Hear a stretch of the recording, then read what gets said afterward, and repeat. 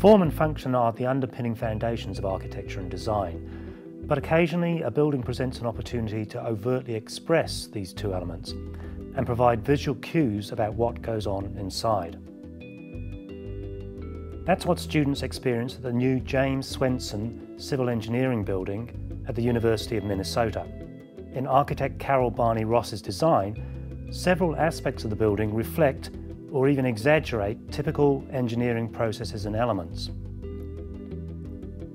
The most obvious of these are the giant scuppers protruding along one side of the building.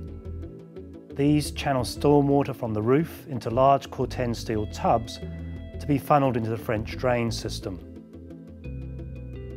Corten steel is also used in the giant folding door that allows gantry cranes to access the double-height hydraulics and structural laboratory.